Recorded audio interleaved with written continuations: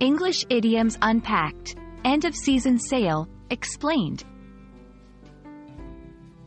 Hello everyone, and welcome back to our channel. Today, we're diving into a common phrase you might see while shopping in English-speaking countries, end of season sale.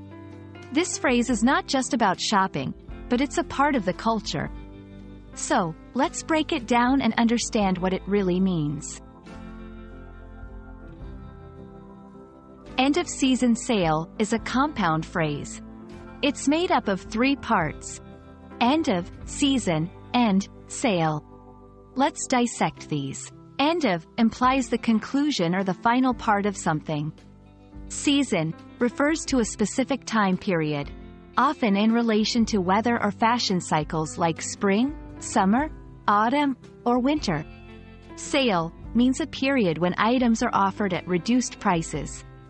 When we put it all together, end of season sale refers to a period when stores sell their products at lower prices to clear out current seasonal inventory and make room for new items. The concept of an end of season sale is deeply rooted in consumer culture. It signifies 1. Transition between seasons.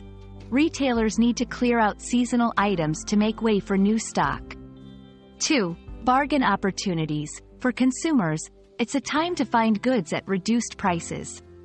Understanding this phrase also gives insight into the retail patterns and consumer behavior in English-speaking countries.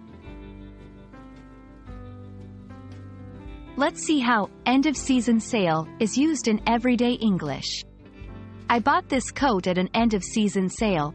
It was such a good deal. The store is crowded because of the end of season sale. Notice how the phrase is often associated with excitement over good deals and the timing of purchases. That's all for today's lesson on end of season sale. We hope this not only helps you understand the phrase but also gives you a glimpse into the shopping culture in English-speaking countries. Remember, language learning is not just about words, but also about understanding the culture behind them. Happy learning, and see you in the next video.